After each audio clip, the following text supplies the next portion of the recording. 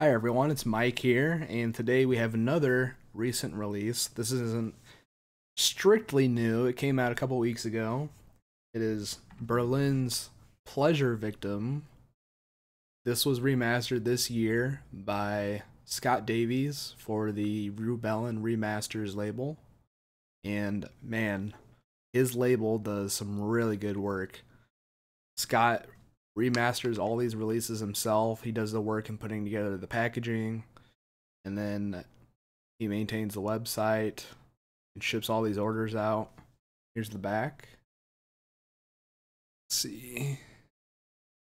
Got quite a few bonus tracks on this release. The original release has 7 tracks and a bonus track,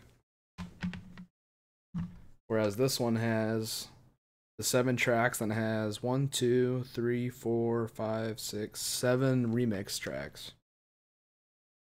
And take a look at the art inside the booklet. Scott does a really good job on these. And I do have the original 1987 CD for comparison from Geffen Records. We take a look in the booklet. We have a picture of the label on the vinyl, which he includes those on all of these releases, which is really nice. We got the track listing, and we got lyrics. Praise the Lord, we got lyrics. Ooh, that's cool. You got the single album art on these. He does that too. The Metro. Cool. And then I'll show you the original 1987 CD for reference.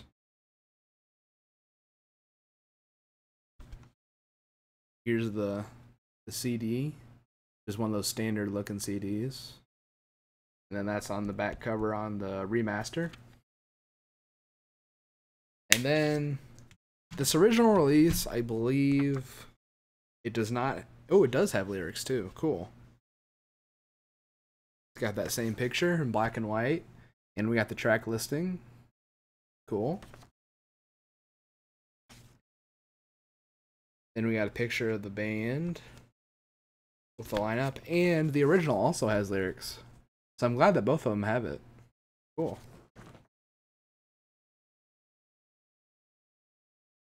And it has a little summary of the band in it, too. Alright, we're about to rip the Rubellan Remasters version. Let's take a look at it. Alright, let's rip it. So the reason I decided to do this video was it is a pretty new release. It came out September 4th. Thanks to Discogs for the information. I knew it was recent, but I couldn't remember how many weeks ago I got this release. The Rubellan Remasters label, I'm pretty sure it's mostly just the work of the one person, Scott Davies.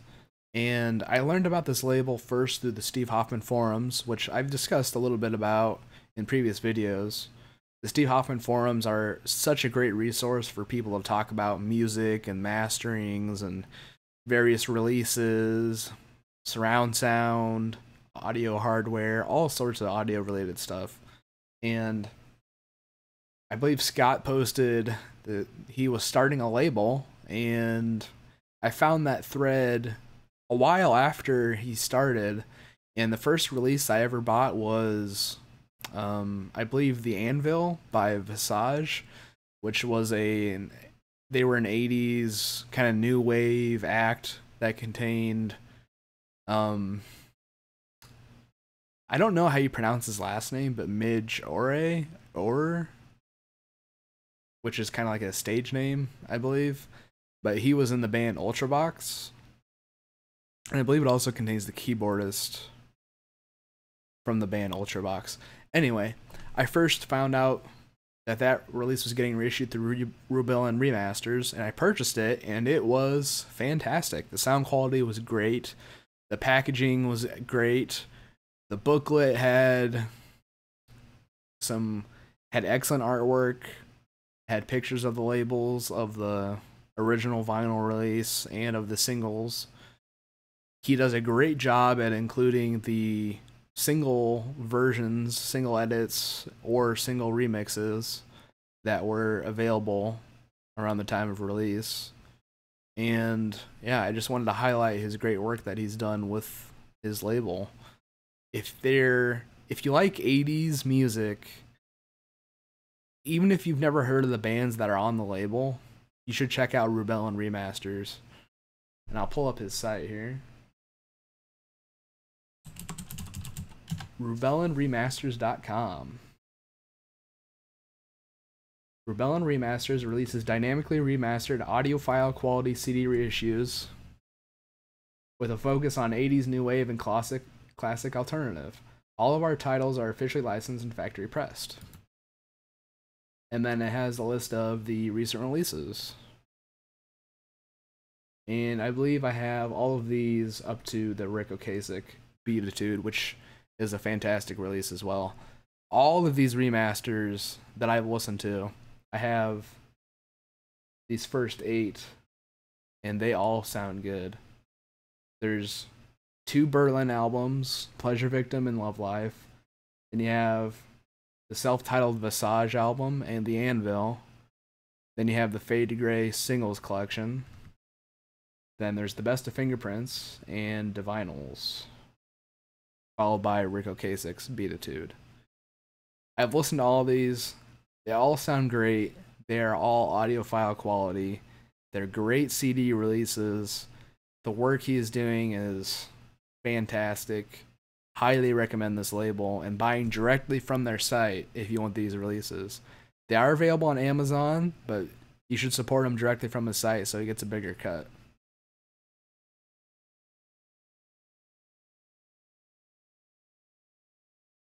And like I said, I do have the Discogs listed as a 1987 CD release.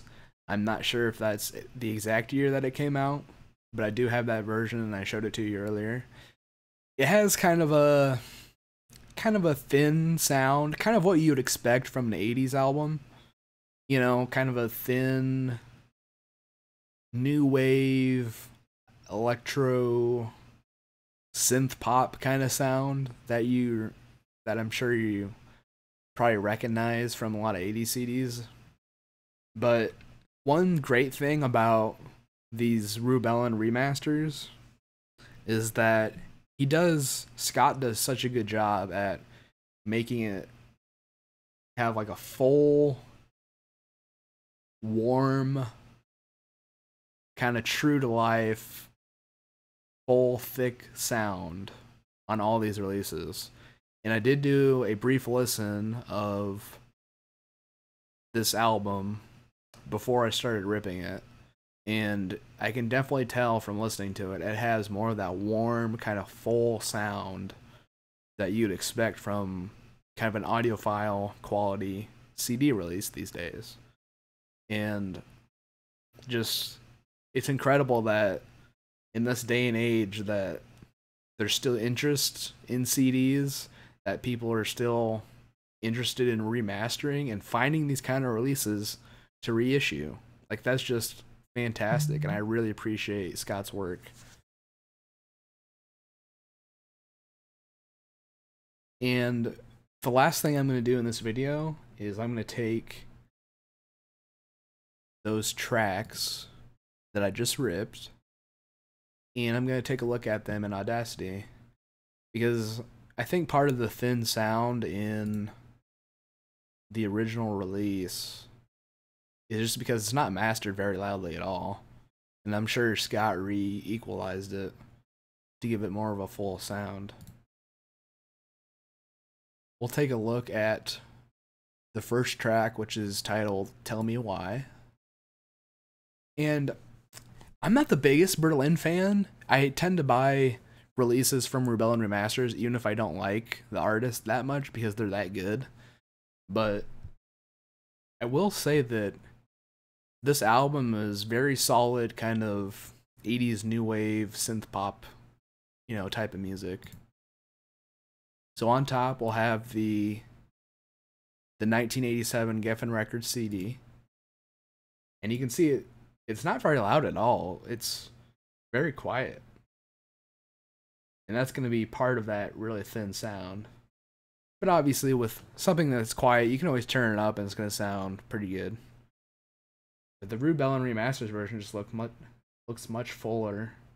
It's probably been re-equalized, and I don't even have to listen to it to necessarily know that Scott probably did a freaking amazing job on this, like he has all of his other ones. I did do a brief listen before I ripped the CD and I started this video, and it did sound better to me when I compared the few tracks that I listened to. And I'm just gonna look at the spectrogram real quick.